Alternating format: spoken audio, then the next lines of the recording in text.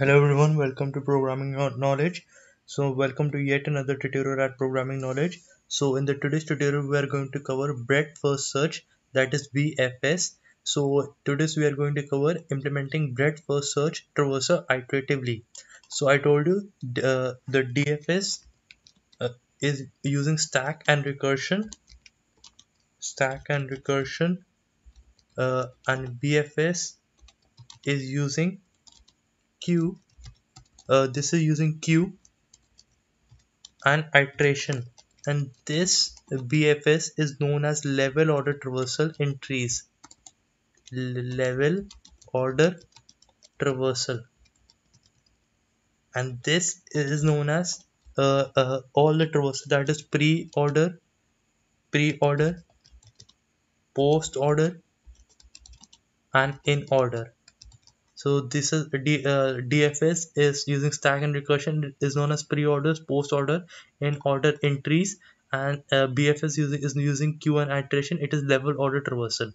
So that is in trees. Okay. So basically trees are also graphs that are acyclic and undirected. So that is the key difference. Okay. So let's start with our tutorial today. uh, this is our graph, and we have a so in breadth first search, what we do, we maintain a queue. So we maintain a queue, and so queue is a data structure which works on first in.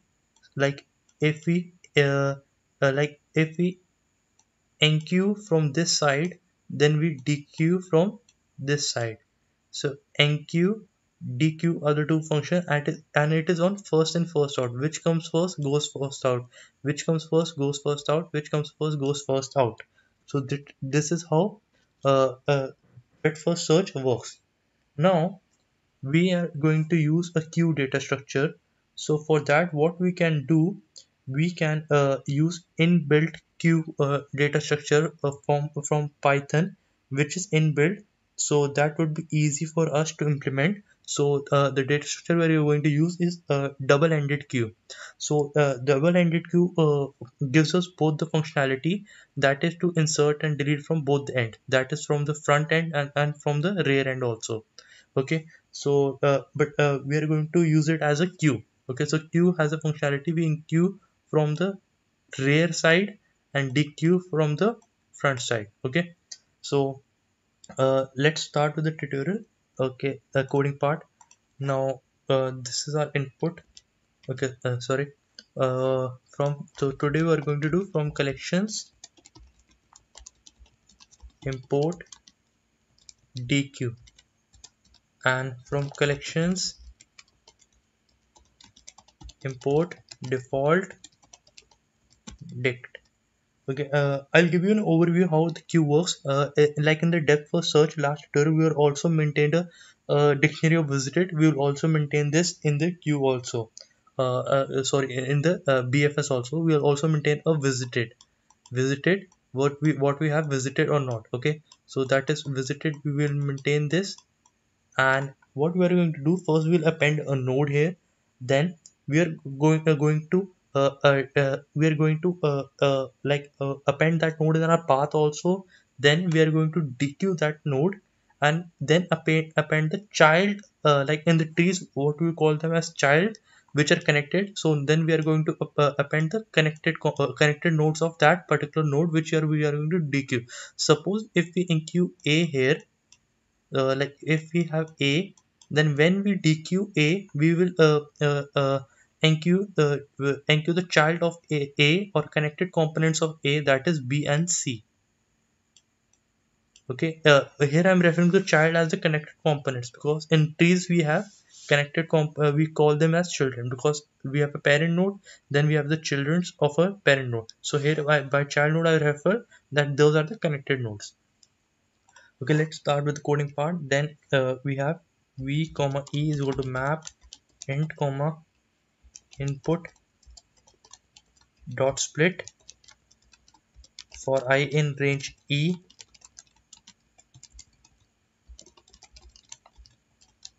then we have U comma V is equal to map str input dot split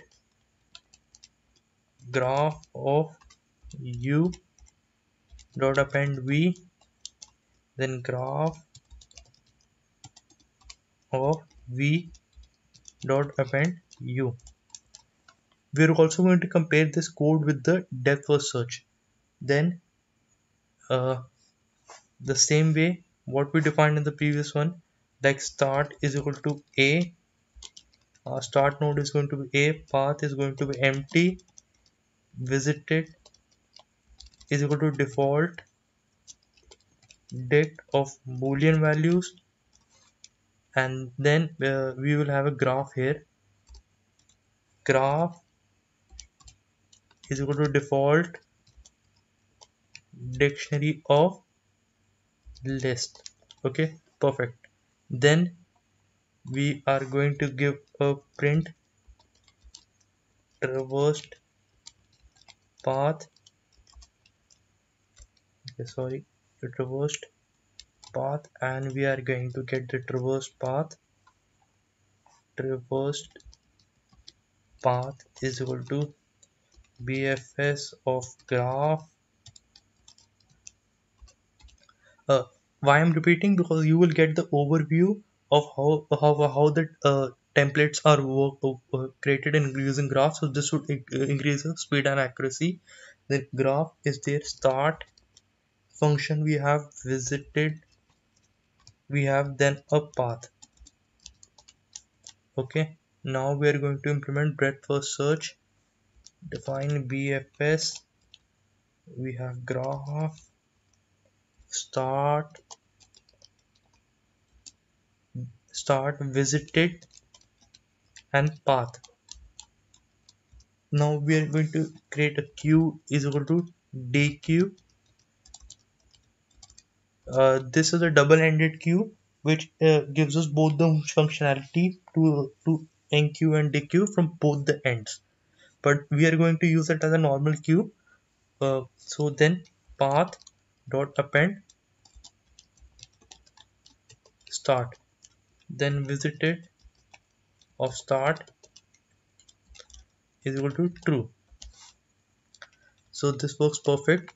And now with the main code changes, we are going to return path in the end. So now the main code changes. While len q is not equal to 0, till the time q is not 0, we temp node, we have a temporary node, that is uh, here we have missed one thing. We need to initialize the queue with the start, queue dot append start also. Okay, so we would now pop from, so double-ended queue has we'll get the temp node is equal to queue dot pop left. So append function is from here, uh, append function is from here, and pop left is from here. Okay, so temp node is equal to queue dot pop left. So for neighbor in graph of temp node, if visited of neighbor is equal to false, if it is false, then we would call BFS iteratively. Path dot append neighbor, queue dot append neighbor,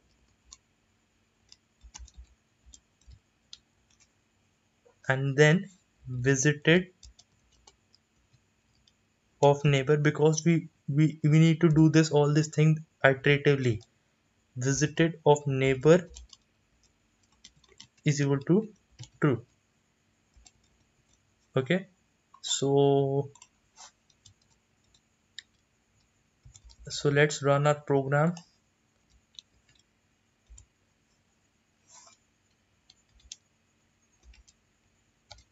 Yes, so this works perfectly fine. We have got our output. I'll quickly open. So here you can see we've got our output, and yeah, there is, yeah, here it is our output. So here you can see all the nodes are being covered here: A, B, C, F, then E, then D and G. Okay, so just for a case, here you can see C is here, and from C we move to F, and we E. So here you can see then D. So here you can observe one thing, that F, E, D are all the connected components. So it had must put F here, then E, then D. So this is how breadth first search works. We did all the things iteratively. So this was a bit of we did all the things iteratively, but in a recursive part, if the that was breadth first search, so we did them right recursively. So this is how it works: breadth first search using queue data structure. The time complexity would be, time complexity is equal to O, big O of V plus E, and the space complexity is equal to big O of V, because we maintain a dictionary of Boolean values whether it is visited or not. So this was in the breadth first search tutorial. Thank you guys. Thank you so much.